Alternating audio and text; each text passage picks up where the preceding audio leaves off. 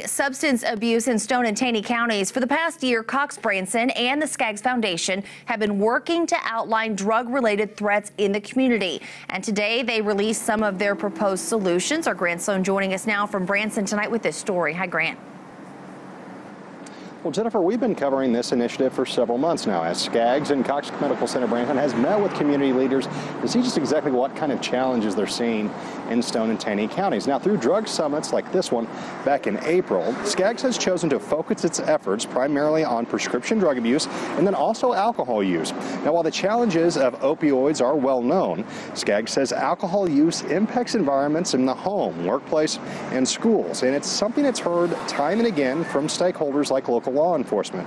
Now, as for some of the next steps that they are considering, and these are just recommendations, they include coordinating between recovery centers, so they're kind of on the same page. Again, focusing on alcohol and opioids, creating a data center for the community to access information, and then evidence-based approaches such as new school programs. Project coordinator Marietta Hagan says education is an area where the community could get its biggest return on its investment. Basically, it's the idea of getting a prevention specialist into the schools to teach.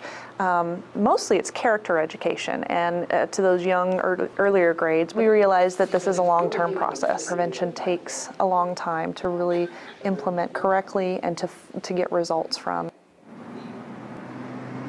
Now, other drugs such as meth and marijuana were also high on the list, but Skaggs says it's important to take a focused approach. Now, Skaggs will continue meeting with community leaders as it decides what plans it's going to implement.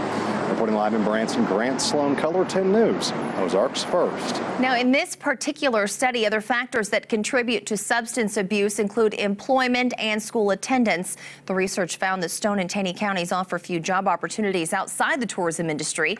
There's a high level of employment opportunity during peak seasons, but low opportunity during the off season. This kind of pattern creates a housing issue. In fact, an average home costs $200,000. So some families turn to motel rentals as a way to live, and those are usually inadequate for families. The study also found Taney County also has a higher than average absenteeism rate in school. The state average is 15.7%. Taney County stands at 18.2%. Coming up next.